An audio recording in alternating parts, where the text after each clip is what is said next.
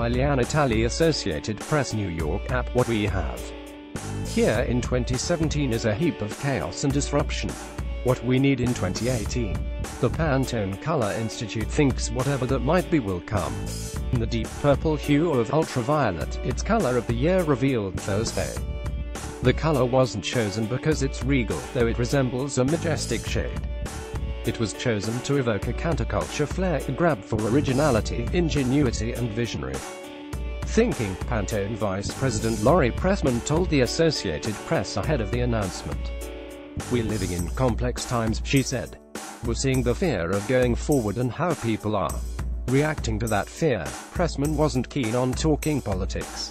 The color, she said, playing out in home design, industrial spaces and products, fashion, art and food, reflects the idea of living not inside the box or outside the box, but with no box at all. Specifically, she called the color that complexity, that marriage between the passionate red violets and the strong indigo purples.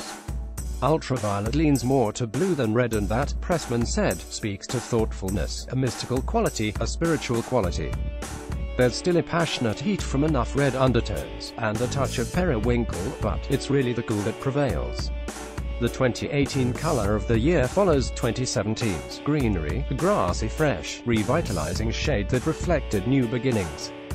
The purple choice, Allah Prince and the glam rock of David Bowie, both of whom died in 2016, speaks to rebellion, finding new ways to interpret our lives and surroundings, Pressman said. It also speaks to the pleasing calm of Provence and its purple flower fields. "I see this as very much an optimistic color, an empowering color," she said. "We want to find some peace and calm within ourselves. How do we quiet our minds? Well, there are meditation and yoga studios, some of which rely on violet light that some believe has the power to heal. Company in the United Kingdom has come up with a showerhead fitted with the same hue of light that turns bathing into purple rain. There's an embrace of purple cauliflower and sweet potato, joining eggplant and purpley-colored cocktails. The color has a history that has shifted over the decades.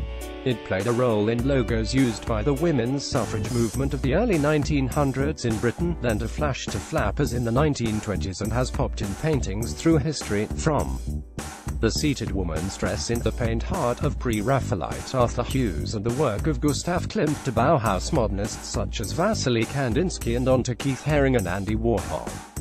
Fast forward to Jimi Hendrix and his Purple Haze, the penultimate song he played in concert on Sept. 6, 1970, days before his death. Grace Jones, Lady Gaga, Kylie Jenner, Beyoncé, Katy Perry remember her purple hair, and Rihanna have embraced the color, Pressman said. Richard Wagner surrounded himself with purple when he composed, and Leonardo da Vinci wrote that meditation and prayer were 10 times more powerful if done while sitting in the violet light shining through a stained glass window. Ultraviolet represented on fashion runways for fall 2016, continuing into this year's collections, including those of Alberto Ferretti and Marni. For spring 18, Kenzo put model in a bright sleeveless purple dress paired with high black and white socks and a yellow handbag. In beauty, versatile purple is prevalent for eyes, lips and nails. Ultraviolet brings the drama, but it's an easy drama, a non-threatening color on the body and in the home. It's a color that can be worn by so many different skin tones, Pressman said. So who wears it best? Rihanna, Pressman said. Particularly, Rihanna in a 2017 Dior ad with gorgeous violet lips and purple-tinted sunglasses. When you think of this color, she perfectly sums up the originality, the inventiveness, the forward-thinking, the non-conformity, Pressman said. The exploration, the expression, the do-your-own thing. She thinks about things differently than anybody else. No boundaries.